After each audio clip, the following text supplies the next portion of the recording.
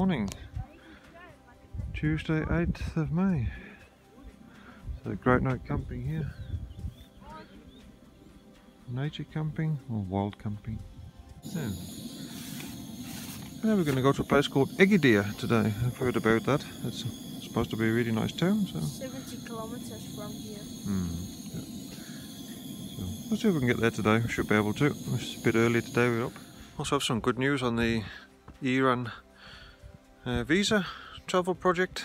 It's a travel company I've been writing to the last few days has given me some prices yesterday for to have a guided driver that will collect us at the border. So that doesn't seem too bad actually, better than expected. So it looks like it may even be possible to go to Iran, but now we have to send them an itinerary of where we want to go and when we expect we'll get to the border. So and they have to book all the hotels for us. Everything has to be booked before we make the visa application. So we'll see if that's possible, if they can get I think it takes a few months. They actually said, oh, it can take 1 month to 2 months to get all the paperwork in order. So we'll see if that's if that can all work out. But, if it does, then we might they'll collect us at the border, then we'll be driven to Tehran, have a day or two there, then we'll go to Isfahan, which is another fantastic place to visit, popular place with tourists, and a place called Yats, I think it's called, and then from there to Shiraz. So we'll see all the main four towns that are nice to visit, and from there we'll fly from Shiraz to Uzbekistan maybe. So that's the rough plan at the moment. So far there may be a possibility. Let's hope. Let's hope that works out. We'll be in contact with them the next few days. So okay, I think we have to get packed away now.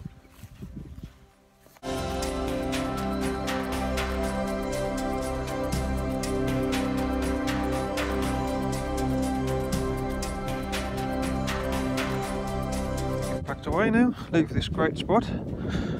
Wild camping spot. I've just marked it on an app called iOverlander. So if anybody else is travelling this way, there's an app where you can go on called iOverlander, and you can search the map and find wild camping spots that other people have found and marked on the map. Quite good really. You can find out where they are and take a picture of the place and tell people what it's like here. So this is it's a really good spot. It wasn't marked on the map before, so now I've done that. And here's Jamie. Yeah.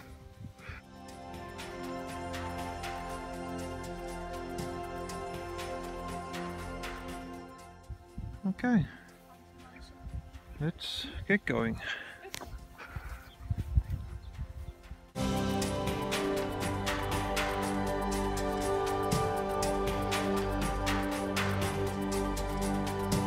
Okay, we're heading into the mountains today, so I just found this borax shop. Got some of these things here. They're always good to put in the bag. So, put some food there, tank up with water, and away we go. Lots of modern apartments in this town here. I'm sure where we're going in later today will be completely different. But, here it's quite modern.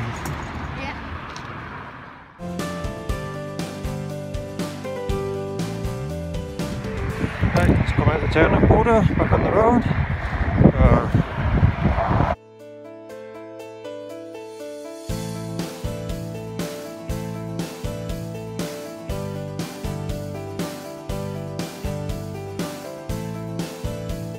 Okay, just turned off the main road, now heading across the mountain to Sparty, I think it's called.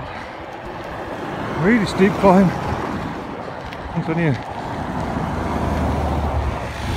few hundred meters we have to go up, but already just a very short distance, we've climbed a lot.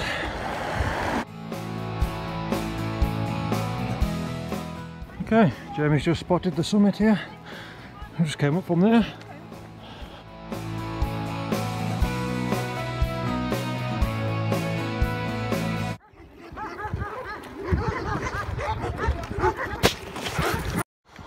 Just had to stop the filming quick because those huge dogs came running out from the house, but luckily they didn't leave the actual premises of their house. They stopped. First time we've seen such big dogs without not chained up. But they're just making a noise. That wasn't that dangerous. This is the location for lunch today. Closed down restaurant. Luckily we brought our own food with us. And maybe you have summer and nice weather in Denmark, but we do not here in Turkey. Cold. And we just got the waterproof clothes out. Look at these. I thought that was put away on the bottom of the bag for a long time, but no, I had to get it out again. Whew. So, we'll see when we get to a town, maybe 10 kilometers or so, and see if we get inside and get a warm cup of tea. Yeah. To warm up. Looks like downhill the rest of the day. We're going into a town called Sparta now.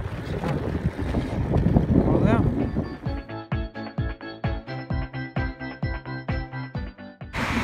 Approaching the centre of Sparta. It's a town we're just going to bike straight through.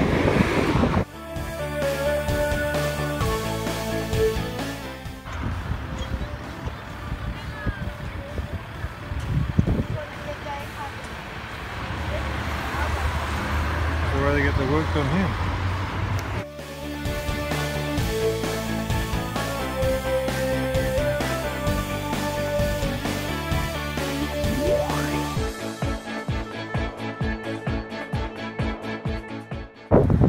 Yeah, this is what you call a straight road. That's why they made this with a ruler. Oh, perfect road now. Smooth, straight, slightly downhill, and hardly any wind.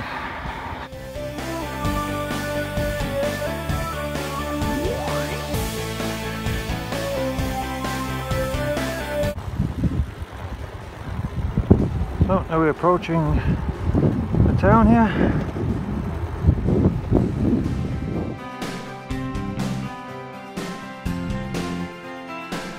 So we now made it to Egirdir. That's the name of the place. Egirdir, yeah. Close to 70 kilometers. I didn't think that would be possible today. It was a bit slow going this morning because we had to go up a hill and the tarmac was bad a bit further up, but all of a sudden really good new road and downhill. I think we biked downhill since lunch for 40 kilometers. So I'm afraid to think of if they had to bike the other way, that would have been awful. So, yeah. But now we made it. Here, got the rain clothes on, so never mind. A nice cup of tea. Chai? Yeah, yeah. Chai. And we just met another biker, a man from Spain. Mm-hmm. That's the first we have met since Greece. Yeah. So, yeah. So that was it for now. Yeah.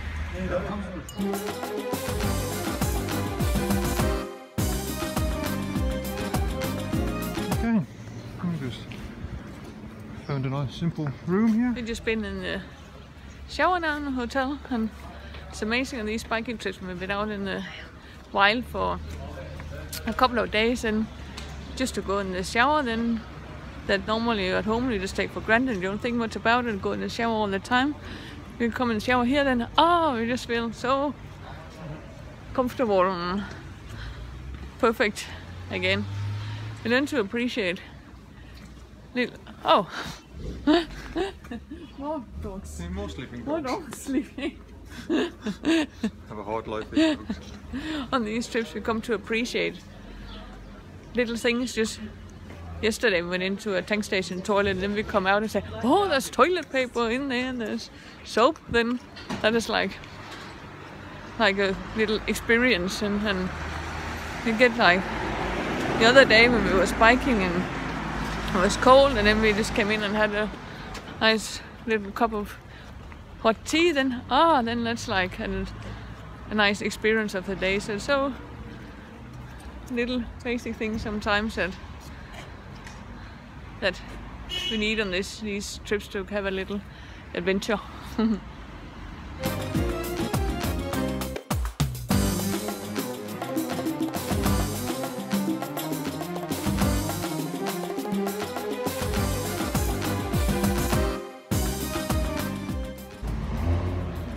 what's going to be keeping us awake tonight, about 10 o'clock, 5 o'clock in the morning.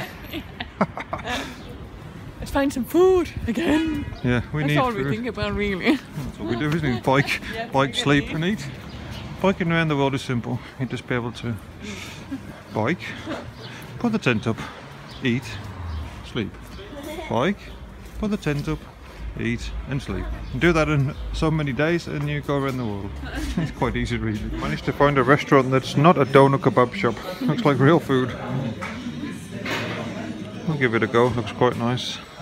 This is a really strong chili in Turkey. It's just one of the strongest chili you can have. So you need to wash your hands after you have eaten.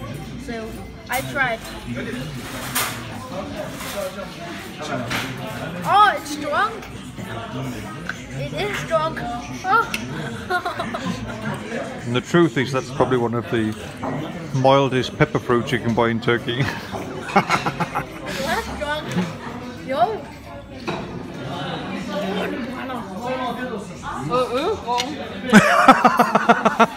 Jeremy's got the different one than me. Okay, they mixed the peppers up. The one that I should have been strong. Very strange. These two chilies look exactly the same, but the one is a really, really mild pepper fruit, and the other one is an extremely strong chili. They look the same. We said to Jamie, yeah, you can easily eat it. It's not, sorry, oh, my nose is running across. You can easily eat it because it's not strong, and Jamie just puts it in his mouth and it's like really strong, really spicy. Really spicy.